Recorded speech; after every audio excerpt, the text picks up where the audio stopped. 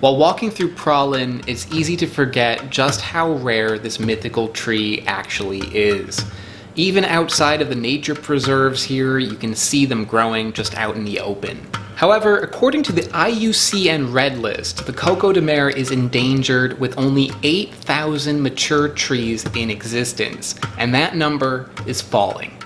The number of Coco de Mer trees has decreased 30% in the past 30 years. It takes such a long time for these trees to reach maturity, so much of what we saw in the Valley de Mai were actually young trees that have yet to reach the fruiting stage. And since these trees only exist naturally on 2 tiny islands in the entire world, those trees are extremely vulnerable. Outside of nature preserves, there are almost no trees that survive through germination. The Coco de Mer has survived for millions of years due to their isolation, but with human contact comes the introduction of a great number of threats. In 1990, a forest fire devastated a huge population of these trees on the Fond Ferdinand palm plantation in southern Pralin.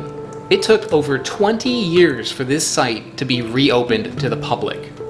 Besides accidental fires, protesters on occasion have threatened to burn down forests over political issues. Around 150,000 tourists visit the Seychelles each year, and about half of them visit the Valley de Mai. With this constant flux of people, it invites plant diseases, pests, invasive species, changes to animal behavior, and damage to plants. When you are dealing with such a fragile ecosystem, a little bit of human stupidity can end up causing a lot of damage. This is why we can't have nice things. L and C, that stands for lowlife and chump. RI, really idiotic. RI loves, I mean, can't even see that anymore. That's how much they matter. There's graffiti everywhere, and up there we were sitting at like a little shelter where a bird showed up, and the tourists there were trying to feed it granola. It's like, you don't do that. Then that bird was like over there because he's probably so used to getting fed that he was just standing right next to them, kind of like looking at them, being like, gonna feed me? And that's terrible. Like they're like expecting to be hand-fed instead of like doing what they're supposed to naturally do. So yeah, you don't do that, and you definitely don't graffiti trees. Since the Coco de Mer is such a huge symbol for the country, there has been a history of poachers stealing the nuts in order to sell a taste of the fruit to foreigners.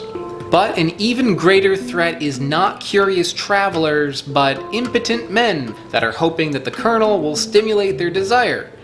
And desire. Since the trees are so tall and the fruits are hard to access, poachers have reportedly cut down entire trees in order to get access to that fruit, completely destroying a plant that has taken decades to produce that fruit. Since we're looking into the Coco de Mer, we're probably not going to be able to eat it. Maybe, have you had it before, like growing up? Yes, but at the times there are plenty Coco de Mer. Now when people starting to chop the trees and put it down and they make us stop, and yeah. I think Coco de Mer is coming in the CITES protections, under the CITES. Very protected, you very good control, you're not allowed to take a Coco de Mer out of the country without the control. You should be quite in a deep problem. Right. So the government has a record of all of the trees that exist. That might be what this number is for, I'm not entirely sure. But even if you have a Coco de Mer that's growing on your property here, anywhere in the Seychelles, the government wants to know. Originally I heard that you can ask really nicely to somebody who's growing it on their private property, and that person can share it with you. People can't sell it to you, you can't buy it, but somebody can share it with you, and that is like a legal gray area. Well, according to the staff over at the Valley de Mai, that is no longer the case.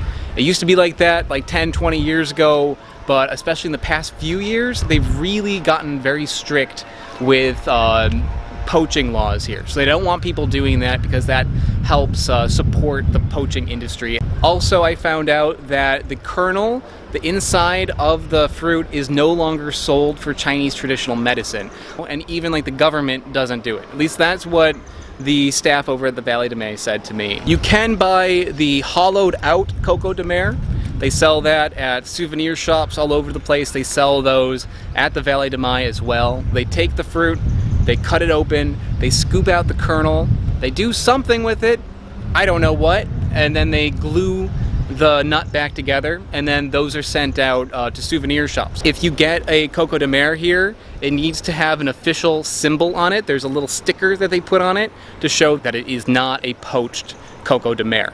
So people could very easily just like go out and steal them and sell them to tourists, but then you'll go to the airport with it, and when you go through customs, they'll see that, and then you're going to get a huge fine or arrested. Poachers also have a hand in this shell game and will sometimes use either forged or reused stickers in order to make their nuts look official. If you are looking to buy a Coco de Mer, be sure to get it from a legitimate place. The Valley de Mai only sells top quality specimens, hence their high cost. But less visited places like the aforementioned Fond Ferdinand plantation can have lower grade nuts for sale for as low as $250 US. So if you're not too picky, you can still get a bargain. I've heard that there are actually bootleg ones that are just kind of like dubious looking. They are not actually Coco de Mer, they're just like made out of wood, but they make them look like it. So be careful that when you're going to like a souvenir stand that you're getting the legit stuff, that they have the right paperwork, and you're not taking home just an expensive piece of wood. Other efforts have recently been taken in order to protect the Coco de Mer, including an increase in the penalty for harvesting and selling the illegal nuts. For a long time, the fines were negligible enough that many poachers would just take their chances, but when I visited, I was told that that is no longer the case.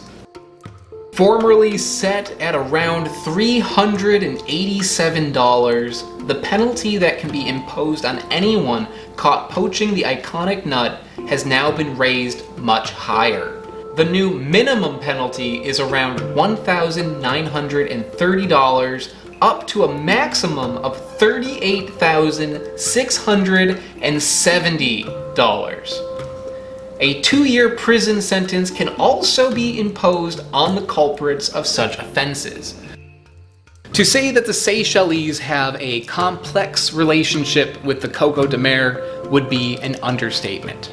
It is an important resource to the island that brings in tourism, and the sale of the nuts alone brings in hundreds of thousands of dollars each year. Yet at the same time, the country has gone to great efforts in order to protect and restrict the sale of the fruit. There is a gray area where selling the shells and a liquor made from the kernel may be considered acceptable, but selling a taste of the fruit at a festival, well, that goes too far. There is a very thin line between what is okay and what isn't, and during my trip I found myself towing that line. So I spoke with somebody working over at the Valley de Mai to learn some about the legality of it. It was pretty interesting. First off, I asked if I can interview her, and she's like, no, I need to ask my boss permission. Like, they're very sensitive about this sort of thing, and it makes a lot of sense because you're dealing with something that is, there's a lot of legal gray areas with this, and I'm sure she didn't want to say anything that she can get in trouble with. So you do have to be very careful here not to say the wrong thing to people, and she didn't want to get caught saying the wrong thing to me. When I brought up the Coco de Mer in conversations with Seychelles people, they were excited to talk about this facet of their culture and share with me their experiences with the fruit. But it would also bring up a lot of nervous smiles. Sometimes people who I'd be having a conversation with would suddenly completely change the subject if I started talking a little bit too much about the Coco de Mer. During my visit to the Seychelles, I stayed at a number of different guest houses. This was really helpful in making this video because it would connect me to locals who were able to give me some really valuable advice. I was amazed at just how welcoming and friendly people were to me, and how they were willing to go out of their way in order to help me. Just want to like point out how amazing and polite everybody is here. So Steven and I, here's Steven. Hello. We were like walking just like up back to our hotel, or to our guest house, and a car slows down, like, you guys need help? We're like, oh no, we're just looking at the plants. And the woman in the car is like, oh, well, you know, I used to be the Minister of Education here. I've got some contacts over at the Botanical Garden. Here's my number. You should call it. I can hook you up with people over there. You could do an interview. And it's just like we're total strangers. New York City, you know, that car would have just like probably veered into us and like run us over. But here they slow down and they try to help you. Have you ever seen people like so friendly? They're very friendly. It's like insane. Yeah, and she wanted to give us a ride to the south end of the island for free. Yeah, she's like, we'll bring you there. That's how friendly people are. Thank you very much. These everyone wants to be like me. Yeah. And this guy just stops and says hello and compliments the way that Steven's hat looks. It's amazing. It is a good hat, though. It is a good hat. However, I can't shake this image from my mind of a conversation that I had with one of my hosts. She and I were laughing about my fruit hunting trip when I asked her if she had any advice on how to legally eat the Coco de Mer.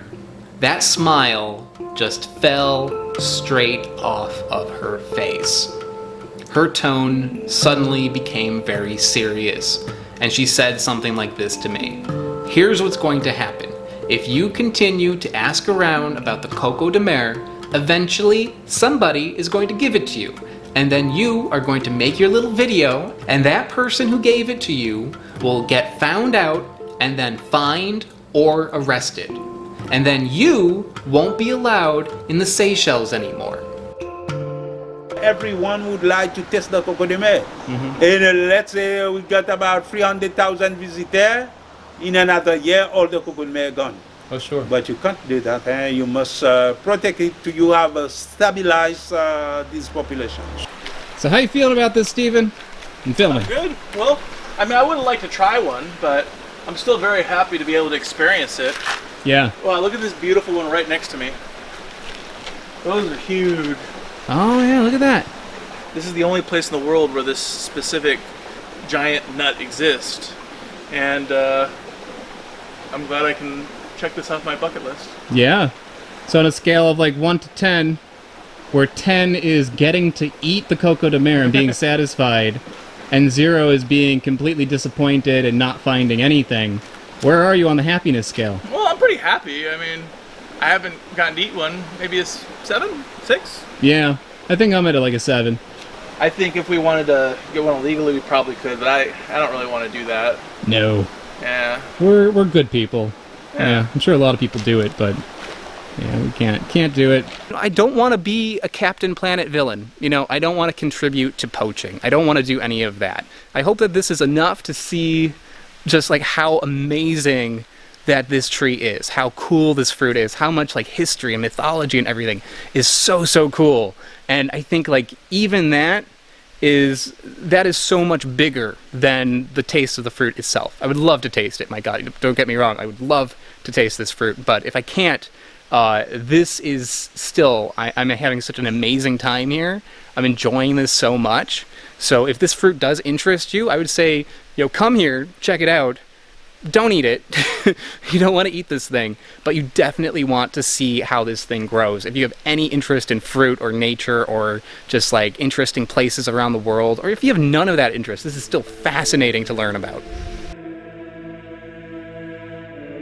Following in the footsteps of explorers of the past, I set out to the other side of the world in order to find what some believe to be the Tree of Knowledge. But in this journey of mine, I found out that that forbidden fruit is forbidden for a reason.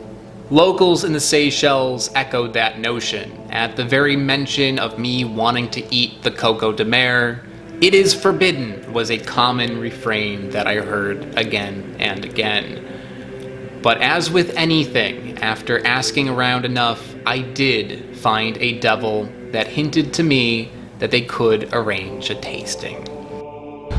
I met somebody who actually seemed like they had a Coco de Mer that they could offer me to eat, but they made it pretty clear that it would be illegal. Okay, so it would be something that I'm just like not comfortable doing that. That would be very, very illegal. It's supporting like an evil industry. It's an endangered fruit and you don't want to mess with that stuff. So I decided not to. I am almost positive that with a little bit of bribery, I would have gotten a taste of the fruit that I had traveled so far to find. I thought for a moment about giving in to that temptation. I tried to convince myself that with so many Coco de Mer around and with confusing regulations that it really wouldn't hurt for me to try it. I was there for science. I reviewed hundreds of fruits and I needed to document the flavor of the Coco de Mer. It would be for the greater good. But when I thought deeper about it, I realized that if I were to do that, I would actually be supporting a greater evil. The tree is a very fragile link to the past. We are lucky to have it as a living reminder of what the world was like millions of years ago, as a connection to the mythology of so many countries, as an impressive example of the wonders of evolution, and as a specimen of how big, heavy, and bizarre looking something from the earth truly can be. That is so much bigger than money, or medicine, or taste. As a fruit hunter with a mission to document all of the fruit in the world, I feel that it is important to also document the fruit's flavor. And although it pains me not to be the one to do it, I will leave you with this. Do you remember what Coco de Mer tastes like? They do not have a special taste, eh? The taste is just sweet, like coconut? No, it's not it's a little bit like coconut. You can see a little tender coconut. Eh? So what does it taste like, if you don't mind? Coconut. It just tastes like coconut? Yes. Like a little bit stronger or sweeter? Sweeter, much better than the number of coconut. Okay, so it's like a strong, sweet coconut taste. Yes. But it has like a gel consistency? Yes. But this one is much better. And when you eat it, you want to keep it more. You want to keep eating it? Yes. Oh, okay. Well, thank you so much. Thank you. You tried the Coco de Mer. When did you try it? I tried when I was 11 years old. 11 years 11 years old, yes, because we have a big tree to my neighbor next to my mom house. And usually it's forbidden to eat this. But when we are children, and the bigger one always want to taste it, and we cut it down in secret and then we try it. Okay. Yeah. Was it good? It was very, very good, yeah. What did it taste like? Do you remember? It tastes like the jelly. It tastes like a jelly. Did it taste like coconut? A little bit like coconut, but not really. Like sour or bitter? No sour, no bitter. Just a nice sweet. Just nice sweet, yes. Oh. A bit similar to the coconut, the normal coconut when it was small, but just a bit stronger.